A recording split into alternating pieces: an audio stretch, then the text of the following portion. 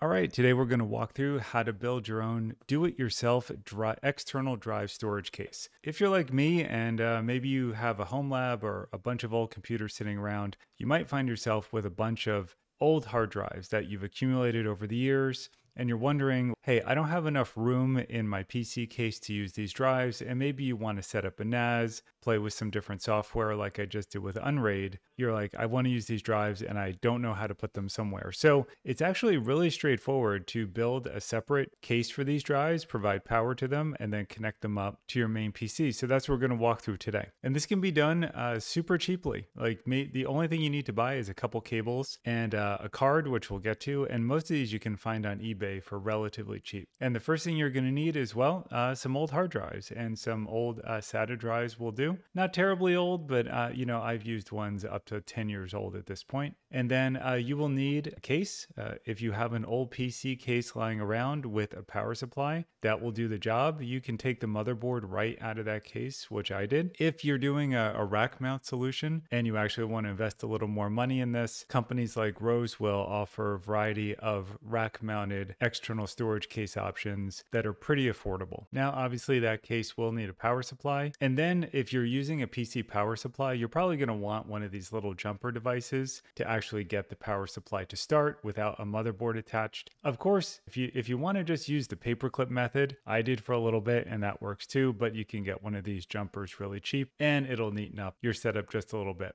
Now, the heart of this is going to be an HBA card. And this is going to be the card that you put in your main PC and allows you to connect the external drive case. And so what is an HBA? If you're not familiar with it, an HBA stands for host bus adapter. And basically this is a card that connects a host system like your PC to another storage device. It acts as a translator between the system's internal bus like PCI and the external devices. Now, you'll see these in enterprise class JBOD configurations with HBAs and enterprise level storage cases. And actually, if you go on eBay, which is what I did when I headed down this path, I was like, hey, I can get a super cheap external drive enclosure, an old one out of a data center like I had done with some of my old servers, but they are extremely expensive and did not offer anything additional that I needed. Go look on eBay. You're going to see that you can spend a whole lot of money on these storage cases. My personal view is like, just grab some old PC hardware. You don't need to invest a ton of money in this. You will need an HBA card, and I found HBA cards actually to be very confusing because I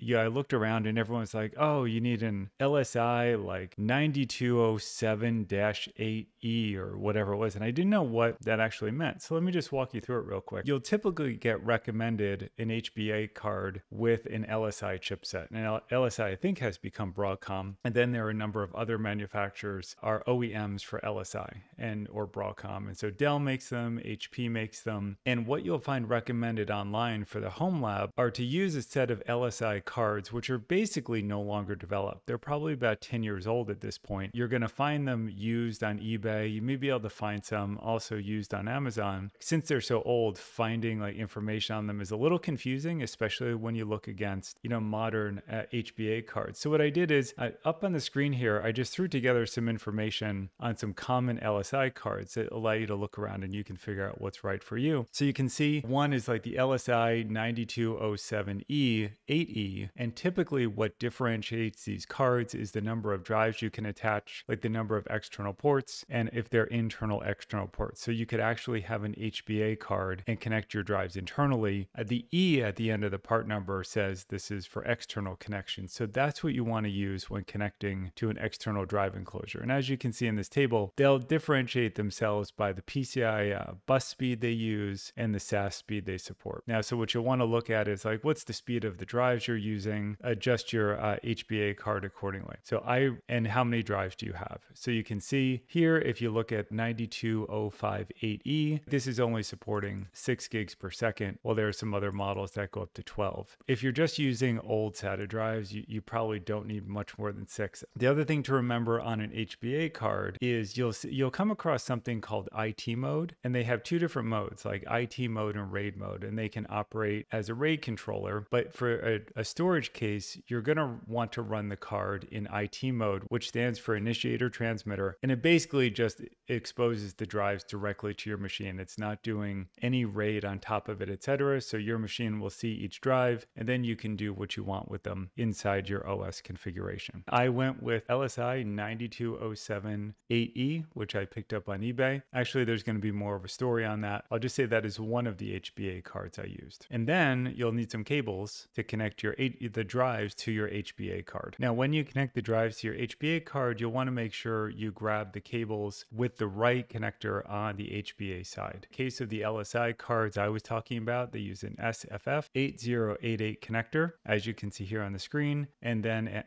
has 4 SATA connectors on the end. So what you'll want is, again, depending on the number of drives, you'll want one of these cable harnesses for each port and number of drives you plan to attach. So for example, in the image here, I'm showing you a cable with 4 drives, and so if I had 8, I would need 2 of these, and then obviously I'd need to make sure my HBA card has at least 2 slots on the back, and that would allow me to connect 8 drives. Now, of course, you can get HBA cards that have, I think the second one I got had 4 ports on the back, each allowing 4 drives, so that would allow me to add a total of 16 drives. Again, you can size the card for your configuration, then go grab the appropriate cables. And the one other thing I'll comment on is, as you're going through looking at HBA cards, make sure they're compatible with the operating system you're going to be using. In my case, I was using Linux, I used Unraid in some cases, and just make sure driver support is there. Most of the LSI cards that I previously referenced have been around quite a long time, and so there is robust support within Linux. In my experience, I just plugged them in and the OS found them. But if you're using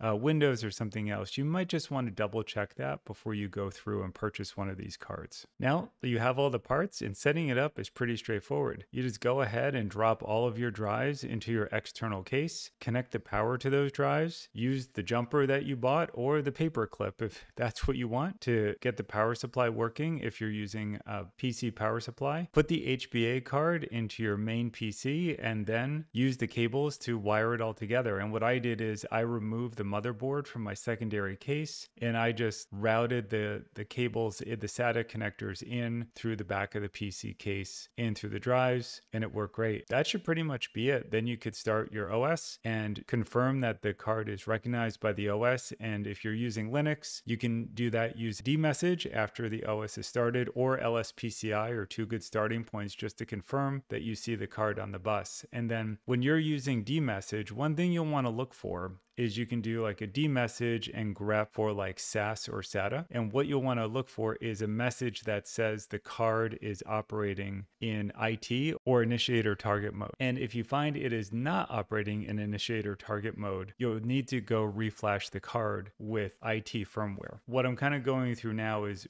really specific to the LSI cards. There may be a different procedure for other cards. I will say, if you have the opportunity to purchase a card that is already flashed with IT firmware, you're going to save yourself quite a bit of trouble. The 2 cards that I picked up on eBay during my experimentation were both already flashed with IT firmware, so they worked fine. But this isn't a setting you can just change in the card, at least with the LSI cards I played with. You actually need to get different firmware if you want to run the card in RAID mode or IT mode. And so that means if you get a card set up for RAID mode, you're going to have to go find the firmware and reflash it. Now remember, you're probably dealing with a card which is upwards of a decade old. So first, finding the drivers on the Broadcom site for LSI cards is not the easiest thing, but they are there, believe it or not. And then actually getting the flash software working, for me, was a pain in the butt.